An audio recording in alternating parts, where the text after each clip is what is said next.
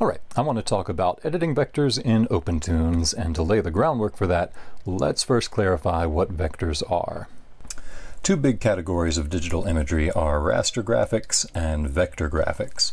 Raster graphics, also known as bitmap, are imagery composed of colored pixels in a grid, and if you zoom in, you'll see the color value assigned pixel by pixel.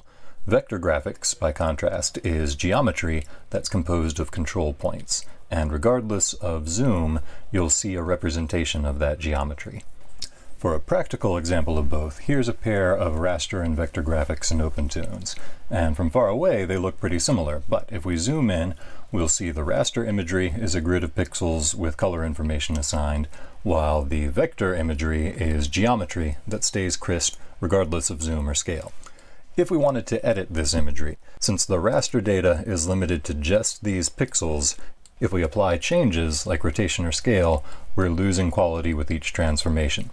But the vector imagery is generated by control points, and we can edit those as much as we like without losing quality. OpenToonz has some useful tools for this kind of editing, and that's going to be the topic for our next section.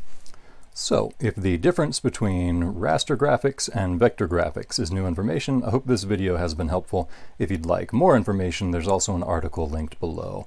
Now that we've got that covered, let's show some tools for editing our vector brushstrokes in OpenToonz. That's coming up next.